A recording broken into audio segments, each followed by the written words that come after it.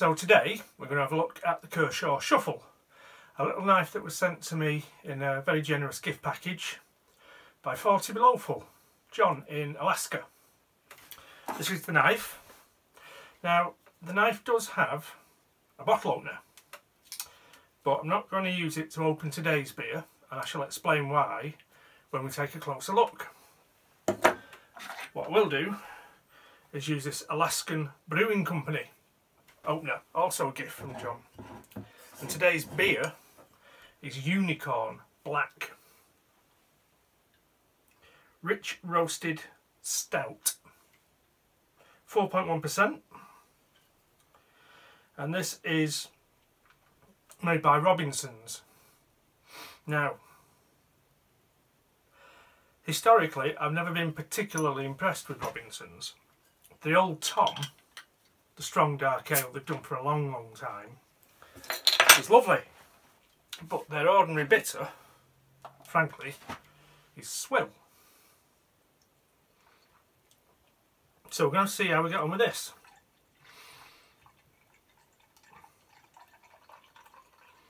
Very dark, coffee coloured head.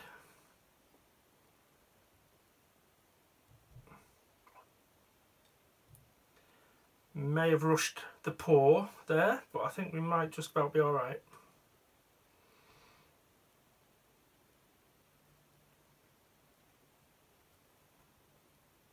And we're in. Now, does it tell us anything? A modern twist on an aged old recipe. Sure, that should be ages old, or age old. Unicorn Black is a dark, mysterious, ebony-coloured stout with a distinct aroma of roasted malt and chocolate. So, let's see. 4.1%. Bit on the light side for a stout, I would have thought.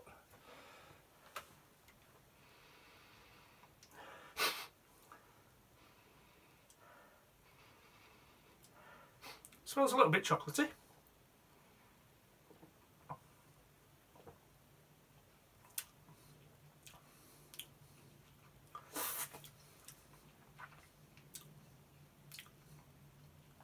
Very smooth feel in the mouth, creamy,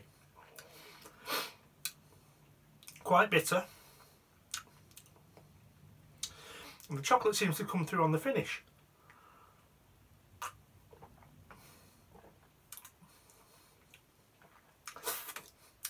It's not the biggest flavour in the world, but it's nice. It's definitely a creamy, chocolatey stout, bitter edge. Quite impressed.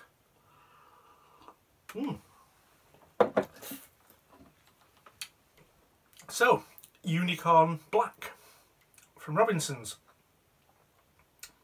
That really is quite nice, considering they can't brew a pint of bitter to save their lives. So, before we get on to having a close look at the shuffle, there may or may not be another section of this video. I'm actually filming this last Sunday afternoon, which would have been the 24th, something like that. And the day before, I ordered a couple of items, both of which I think some of you might like to see. So I'm sort of hoping that by the time it comes for uploading this video, one or the other of them will have arrived, and I can insert a section just about here. So this is my current jacket from George at Asda. Not very expensive, but well made and quite comfortable. But it is definitely only a summer jacket.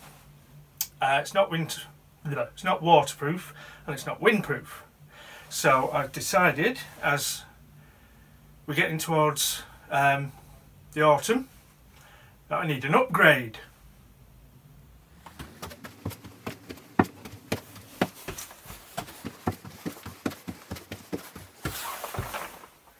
And this is it.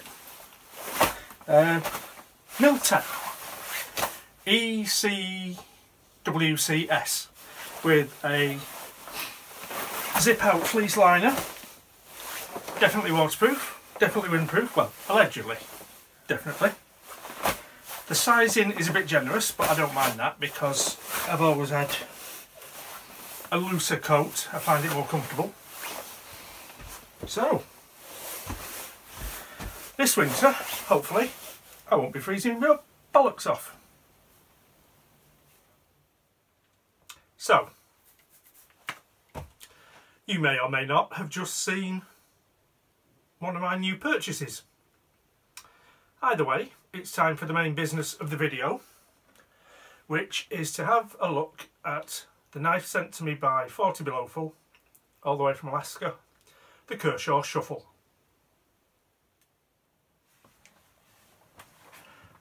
Okay, so this is how the knife came to me.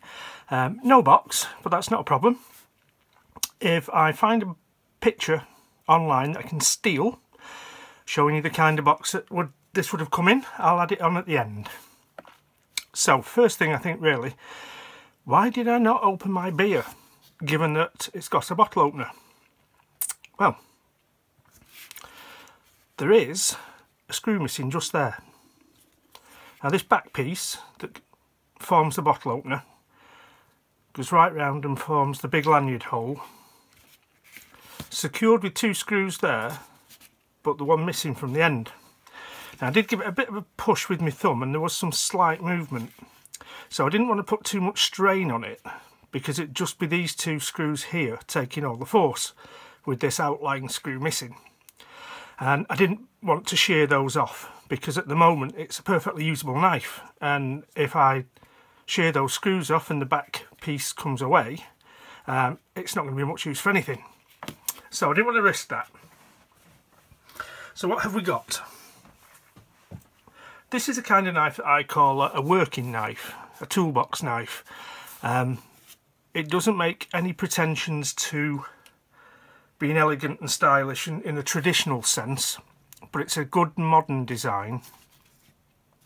Single blade, FRN handles, and I do like the grippy texture, which is from repetitions of the letter K for Kershaw moulded into the scale. Same on both sides. The back spacer has this knurling at the top, jimping if you will. Just stands slightly proud of the back. Large lanyard hole there. Easily get 2 thicknesses of paracord through that, I would think. And we've got quite a deep carry pocket clip.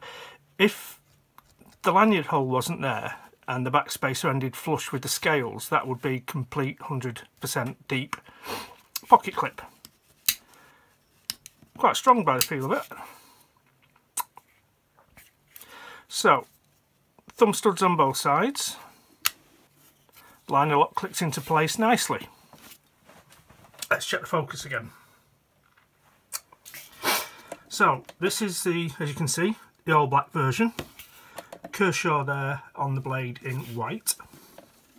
And on the other side, I'm going to assume that's the model, 8700 in black. Kai being the company that owns the Kershaw brand. Nice swooping curve. One thing I do like in knives, particularly in fixed blades, but it works just as well on a folder like this, is where the curve of the handle runs continuously into the curve of the back of the blade, and it makes a nice shape. I think that's very attractive. The blade is 8CR13 MOV, so not an expensive steel, but perfectly serviceable. I think this knife can be had for about £21 or £22 in the UK. Let's have a look at the specs. So the blade length tip to scale is 2 1/4 inches, about 56-57 millimeters. Straight line across the cutting edge gives us just 2 inches, 50 mil. handle of 3.5 inches, 90mm. So the overall is getting on for 6 inches. 5 3/4, about 145mm. The liner lock is nice and solid. There's no blade play side to side or up and down. Quite a thin liner piece. It's a 3mm blade, and I would say the liner is probably half that, but it's good positive lock. We've got nylon washers either side, so it is smooth. And there you can see, let's just check the focus again. That's what's come up to the camera. There you can see the socket and the track from the detent ball. Let's do a size comparison. The usual size comparison I do is the Victorinox Spartan. As you can see, it's about the same length, but it is a much chunkier knife. Doesn't feel very heavy though. I'm not convinced we've got metal liners other than the plate. Oh, maybe we have on that side. We might have one sunken metal liner. Oh no, 2 sunken metal liners, I do beg your pardon. I was wondering if it was just the plastic handle, but I was wrong. So, in grams, that's 79.2 grams. In English, 2 3/4 ounces. And if you bear in mind that the Spartan weighs a shade over 2, so it's a bit heavier than the Spartan, but there's more steel in the blade certainly. Let's have a go at the cutting edge. I don't know if this is the factory edge or not. I don't think this is a new knife, so it's probably done a bit of work already. But we'll just see where we're at the moment. That's alright actually. Won't take a lot of work to get that sharp, I don't think.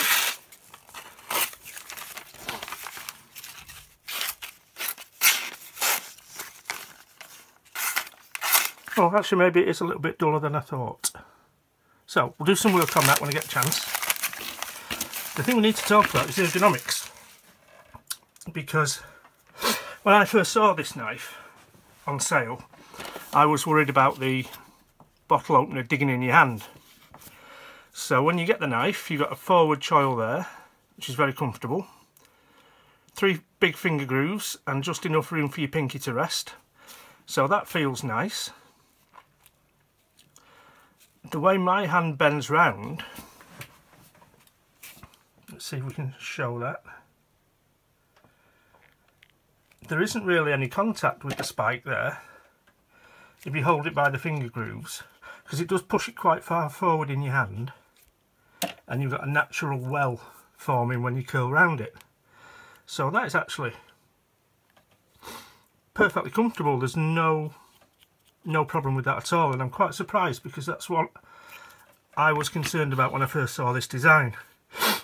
So overall, I think this is a very practical, very affordable, well made little pocket knife. I think I could recommend this as a purchase, you know. Very nice. The only thing to bear in mind over here in the UK is because it's a locking blade, it's not legal out in public. But other than that, that's a lovely little knife. And a very generous gift from 40 Below Full, John in Alaska. So, as I say, if I can find a picture of the box, I'll drop one in just before the slideshow, but have a look at the close-ups and see what you think.